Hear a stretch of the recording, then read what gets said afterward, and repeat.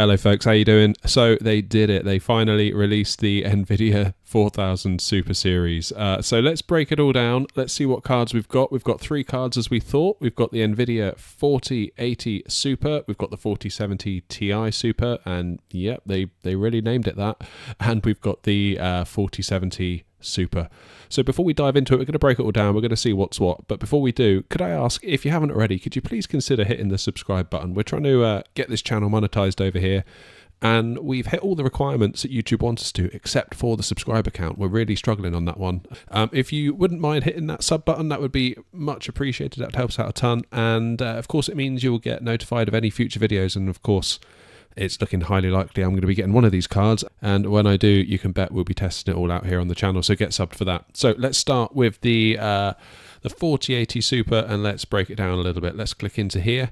So first things first, this is going to take the place of the non-Super 4080. So I think the 4080 non-Super is probably going to just go away quietly, and this is going to take its place. This is a fully enabled AD103 chip, which means, you know, there's no cutting down or anything like that. This is what the AD103 chip was always meant to be. In real terms, we're probably going to see up to a 5% performance gain over the non-Super 4080, which isn't bad, but I really think this card is less of a performance bump and more of a, we're trying to reduce the price of the 4080 by giving you a new card that's similar but different and also cheaper, and it allows us to basically reduce the price of the 4080 without leaving egg on our face, if that makes sense. It's a bit of a weird way of doing it, but it, you know, in terms of optics, it's much better for Nvidia to come out with something new that's technically different, that's a little bit faster, that they can price cheaper, versus being like, okay, fine, we'll reduce the 4080, and yeah, that looks bad for them. So however they decided to do it, this is definitely welcome news. I mean, MSRP in the States of $9.99 down from $11.99, so it's $200 off. Here in the UK, coming in at $9.59, so that's it's not bad. I mean, I guarantee you, there's going to be people that are like, it should be $800, it should be $700. I'm not buying it unless okay, but that's fine. But yeah, you've got to take into account market factors. Okay, let's have a quick look at the performance data. Now, I would urge you to be very cautious when looking at these graphs, because obviously they're coming straight from Nvidia, and Nvidia are going to make them look as appealing as they possibly can. Look at the small print here. So running at 4K resolution, highest game settings, DLSS super resolution, performance mode. Now, I would never run a game in performance mode if I can help it. I would generally go quality if I'm going to use DLSS. DLSS ray reconstruction, DLSS frame generation on RTX 40 series. So that's the important bit, the frame generation. So frame generation is okay for certain games. If you're playing a game like Call of Duty Warzone, if you're playing a game like Apex Legends, Counter-Strike 2, not that Counter-Strike 2 has frame gen as far as I know, but if it did, you probably wouldn't want to turn it on, because the whole idea of those games is that they're twitchy shooters, they're reactive, you want to be as quick as you can to, you know, lock onto your enemy. Frame generation inherently introduces latency. Massive oversimplification, but if you imagine the game engine generates frame number 1, and then the game engine generates frame number 2, then Nvidia frame generation looks at those two frames, makes a third frame, and slots it into the middle, giving you a total of 3 frames. But of course, that all takes time. Therefore, you get latency. However, I would say in single-player titles, you can kind of get away with it. I'm a big flight simmer. In fact, I have a whole flight sim YouTube channel. I'll leave a link in the description if any of you, by chance, are flight simmers. And in a game like Flight Sim, it's okay, because really not a lot's happening on the screen. Just clouds very slowly moving past the window. So, I mean, it makes total sense in that scenario. But for something like Call of Duty, I would give it a hard pass.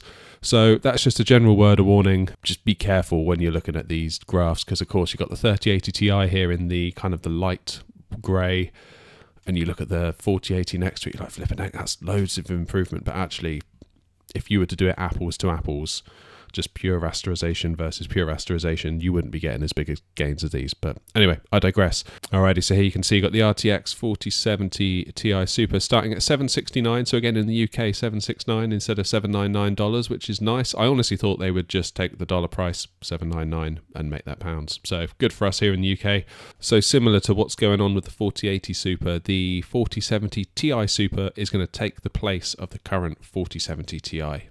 As per my previous video, I'll leave a little link up there in the top right. This is the card I think that interests me the most. Why? Because it's got the 16 gigabytes of VRAM, so that's up from 12 that we got on the non-super model, and crucially, and I'm sounding like a broken record, I know, from the last video, but it's on a 256-bit bus, memory bus. So rather than the 192 we have on the 4070 Ti, the 4070 Ti Super has a 256-bit bus, and that is massive when you're dealing with 4K titles, and even to an extent 1440p, I guess. It basically means that those textures have got a much wider bus to get in and out of memory, so that you're not going to get clogged up. It's all well and good having all this VRAM, but unless you can get the stuff in and out of it in a timely fashion, it kind of begs the question, what is the point of it? It feels very much to me, this is going to be a nice performance bump. It feels very much like we're approaching 4080 non-super performance. It's not going to get us all the way there, but you kind of get the sense we're not a million miles away. And at $799, and as we've just seen here, $769 in pounds, that's not bad. That's not bad at all. And it's nice to see that we're getting more performance at the same price point, rather than the old Nvidia trick of more performance for more money, which it's generally not how the industry works. And again, we've got these graphs again. Like, be careful with these graphs. I wouldn't read too much into them. It's got frame gen all over it, DLSS all over it. I would wait for the reviews for like the Hardware Unboxed, the Gamers Nexus, the Jay's 2 cents. Go and check out those guys when the time comes, when the actual reviews come, and they'll give you the pure numbers, apples to apples comparisons. This is very much, they're benchmarks, but they're very much in marketing land, and I would urge you to exercise extreme caution when looking at all this sort of stuff. But nevertheless, I think this is going to be an interesting card. I keep coming back to it. It's like, it's either going to be this one, or I'm going to cave, or I'm going to get the 4080 Super. I feel like this one is probably the sensible play, but yeah, watch this space. Okay, working our way down to the bottom of the stack. I say bottom, it's still a really nice card. The RTX 4070 Super, 579 here in the UK, coming January 17th. Again, $599 in dollars if you're in the US. So this one's interesting because this is not replacing the non-super 4070. In fact, that card's going to stick around and get a price cut. Nvidia have been kind of throwing around terms such as faster than a 3090. Not sure on that. I mean, in certain circumstances, I'm sure it is, but it's going to depend a lot on the game and the resolution. Higher resolutions, once you start getting up near to 4K, I think the 3090 is going to have the edge, simply because of the memory and the memory bandwidth. Again, that 3090's got a big fat memory bus, which kind of goes back to my point about the 4070 Ti Super. It's one thing I like about it is that it's got a bigger memory bus, but it does seem like good performance to price in terms of the performance uplift it's getting over the non-super 4070. But I think for me personally, the memory sticking at 12 gig and on a 192-bit bus kind of rules it out for me a little bit. If we click over to the 4070 Super graph again, just be careful. Just be careful looking at these graphs. I mean, look here, it's got like the RTX 3070, which is actually the card I currently have here, kind of represented as the 1X. This is like the baseline, and like a 3.4X, but of course that's with DLSS and ray tracing and all these tricks. Basically, that's going to kill a 3070 having like all the ray tracing on a game like that.